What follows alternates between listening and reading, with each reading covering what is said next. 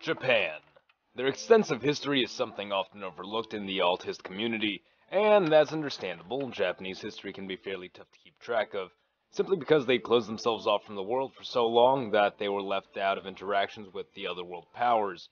That changed in the 1800s when Commodore Matthew C. Perry was sent on an expedition to open Japanese ports to American trade through the use of gunboat diplomacy, which is exactly what it sounds like.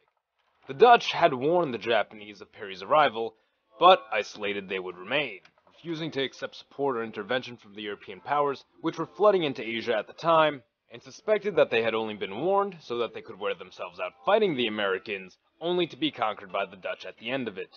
Ultimately, Perry arrived, and Japan found itself subject to an unfair trade relationship with the United States. At the time, Japan had an emperor figurehead based out of Kyoto, while true governance was carried out in Edo by the shogun. The shogun had continued promoting the isolationist ideal, while at the same time calling for modernization to expel the foreigners from their lands before they grew too powerful. And powerful they would grow, as France, Russia, and others implemented the same tactics as the US to force trade with Japan.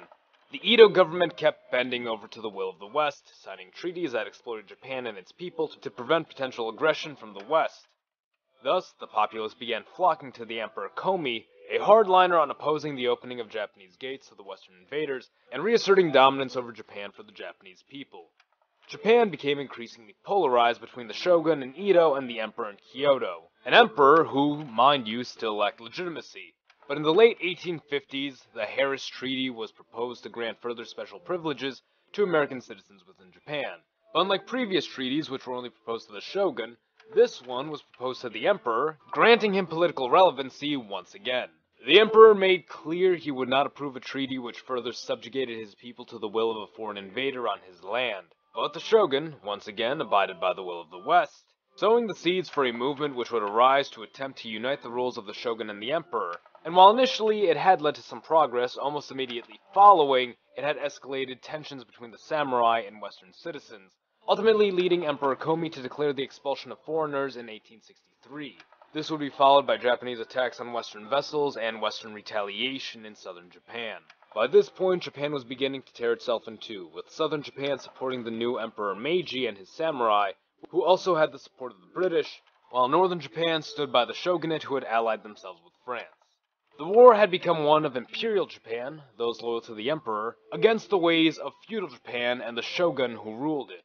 Ironically, the anti-foreigner South had made extensive use of modernization and Western weaponry, while the North attempted to do so as well, though with far less success. Imperial forces would capture Edo and drive remaining feudal forces to establish the Northern Coalition, which too was beaten back, leaving only the island of Hokkaido remaining under feudal rule. The Ezo Republic would be established out of Hokkaido to fend off the Imperial Army, though once again they would see defeat, bringing the whole of the Japanese islands under the rule of the Emperor and establishing the Japanese Empire. But what if things went differently? What if the Shogun had managed to not necessarily win, but hold off the Empire and maintain control of the North, creating a two-Japan situation? Neither side is able to advance in either direction, and a compromise is forced. What becomes of these two Japans, and how do they differ in terms of the way they develop? The Empire's Emperor Meiji still modernizes Japan, and the Japanese oligarchs still promote an ideal of a greater Japanese empire to be achieved through the conquest of Korea, China, and Ezo, but in small steps. Ezo would bear witness to the advancements of the South, and begin with France a process of rapid militarization, focusing all advancements on developing a stronger navy and land force, but retaining the general quality of life in feudal Japan. This would become a policy known as military westernization and Japanese preservation, to utilize Western technology but maintain a Japanese spirit. Trade with the Western powers would become nearly exclusive to military product, while France and Russia still reap the goods of northern Japan.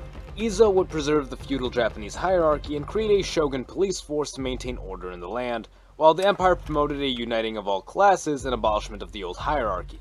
As was previously, the Japanese Empire would remain anti-Western, and just as in our timeline, Meiji would acknowledge that the Japanese could learn from the advancements of the West, leading to a strengthening of ties with primarily Britain and secondarily the US, creating industry, new jobs, and an economic boom. Soon, as was previously stated, Meiji would need to bring an end to the class system of old Japan, which means the abolition of the samurai who had fought to secure his authority. Saigo Nakamori would attempt to convince Meiji that the samurai were still of use, and even promoted that they be used for the conquest of Korea. In our timeline, if you've seen The Last Samurai, you know how this ends. Of course, this time around, the Japanese Empire isn't at the same level of strength it would have been in our world. There is a deficit of manpower and, more importantly, skilled manpower. Most trained soldiers having defected to Izo where their skills were more revered and rewarded. The Meiji oligarchs would come to a conclusion. Time was needed to properly train the new modernized army and make out of civilians potential soldiers. The samurai would need to be ended somehow, and if that needed to be through their use in brutal battle after brutal battle, such a thing would be acceptable. Thus, the samurai would become the acting hand of the Japanese Empire, though the ruling class, with perhaps the exception of Meiji himself who was sympathetic to the samurai, would know only existed to be used until depletion. An immediate land invasion of Russian-occupied Korea would be launched while the Japanese Navy captured Port Arthur. The samurai would initially make tremendous land gains when soldiering through the south of Korea, but upon reaching Russian fortifications in the north, would find themselves victim to the onslaught of rifle and machine gun fire. While they may have been severely outgunned, the Russian army in Korea was woefully underprepared and in dire need of reinforcement. Nearly wiping out every remaining one of their numbers, the samurai finally captured the whole of Korea, but at great cost to themselves. The newly trained Japanese army would roll in to occupy the land, and the surviving samurai were either offered privileged retirement status or sent out on another operation to conquer Taiwan as generals of the Japanese army. Some of the samurai would grow wise to the Meiji government's attempt to wipe out their class through warfare, and would defect to Izo where the warrior class was growing and finding regular use across a number of small Pacific islands, which would become trade ports for the Izo Shogunate.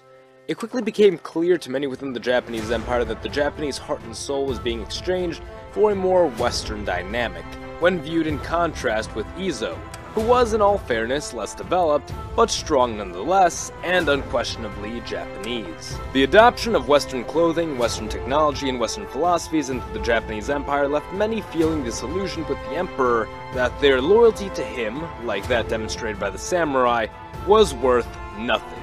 That they were being misguided by a false idol into a more advanced world, but one that would ultimately destroy their culture.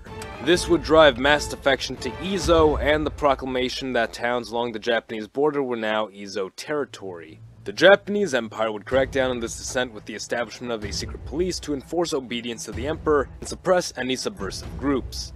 The Izo Japanese border would also see reinforcement, while those sympathetic to the shogunate could face severe penalties under the Japanese government. World War I rolls around and Japan finds itself allied to Britain, hoping to seize German colonial holdings in the Pacific.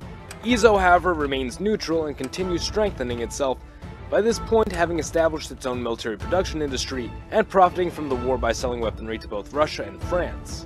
The war ends near identically to our timeline and Russia erupts into civil war. Izo and Japan see this as an opportunity to seize land from the fallen empire and repel the communists from the east. Izo's tactics and unbridled manpower carve out of the Russian Far East a safe haven and supply hub for the White Army, while the Japanese Empire secured Manchuria for itself and proceeded to keep the communists at bay for its own sake. The Trans-Siberian Railway is blockaded and cut down the middle, leaving both the Red and White Army to begin gravitating more along their strongholds in the east and west, soon bringing the war to a stalemate situation. With greater resources in the east, the White Army is able to put up a much better fight. The Reds had the advantage of Russian industry and population centers in the west, along with whatever support could be drawn from sympathetic individuals in Europe. With Izo becoming a production and military powerhouse, the White Army now has a fortification from which it can operate out of and expand from, thus leaving both Red Russia and White Russia divided between East and West. A temporary solution in the minds of both sides, who would, with whole hearts, desire nothing more than to annex their opponent, but knew the cost of life in a continued war would be exceedingly great. Izo and White Russia become very close and begin drawing inspiration from one another, leaving post-revolutionary White Russia to restructure itself in a similar hierarchical manner, and training its civilians to become a warrior people, becoming ever vigilant of the communists to the west. The Japanese Empire, though staunchly anti-communist, would find itself becoming a mirror image of the USSR to be. censoring dangerous ideas, silencing and imprisoning political opponents, and beginning a propaganda campaign to grow its empire and conquer its neighbor. The US of Z thanks you for watching. Support your legion by liking the video or join our ranks by subscribing for more. Mr. Z, out.